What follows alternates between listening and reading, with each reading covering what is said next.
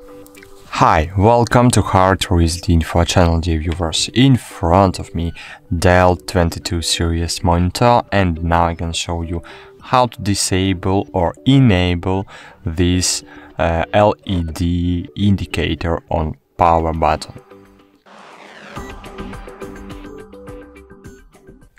So firstly, you need to open this menu. To do it, click on the one of the navigation buttons and click on this button to open settings.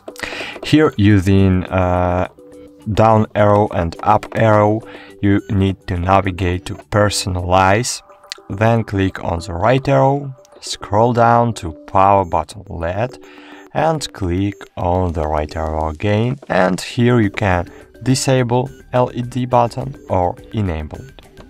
That's it. Thanks for watching, like this video, subscribe to our channel, and bye. See you.